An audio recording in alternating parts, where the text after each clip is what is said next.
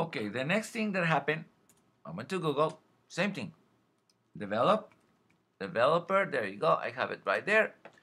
And I went here. I went to iOS. So as you can see, so far, I'm learning more things. I'm knowing more things. And then I went to this human interface guidelines.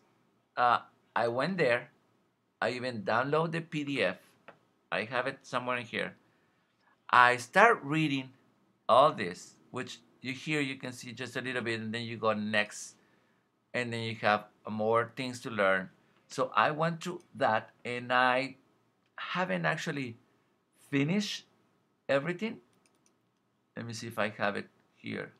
PDF, I have it right here. Watch.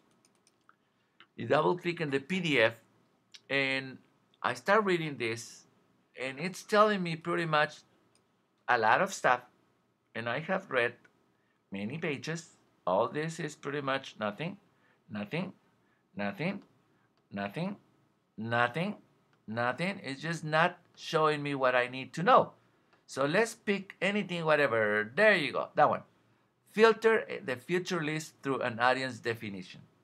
If, after deciding on a few audience characteristics, you end up with just a few features, you're on the right track. Great. iOS apps have a laser, I don't know how to pronounce that, focus on the task users want to accomplish. You see what I'm trying to tell you? Is you can read all this. I have 1 minute and 47, but you can read this in the 3 minutes and not telling you what to do. And then don't stop there. And then tells you a little bit more. You have to create design for your audience in mind. And then a little bit more. You have to be creative and do nice things. Remember that people like apps. Remember that people are used to certain apps. So this phone, what is the point in having a nice picture if it doesn't really work? People just want to dial phone numbers. In the contrary, this, it may not look as nice, but it's more effective. So I know, but it's not telling me how to make my app. And then keep reading transitions, and you have to make the transitions, and they're just pretty much bragging and how beautiful this mail on desktop looks and how beautiful they make it look in the app. So they make it look really nice, and I don't even know who's they. So somebody, not me, huh?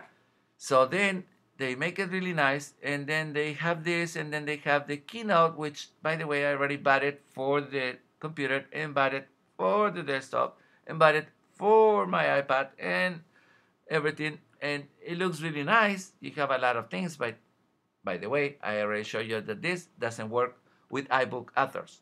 So it's just telling you that they add a lot of things. It's really nice. So if I keep reading, they use the tables, which I don't want to make any ad that has tables. So these tables, if I go to the Linda and I do some of those tables, I might be able to do one of these tables, which it doesn't work. It's nothing useful, nothing that I can pretty much work with.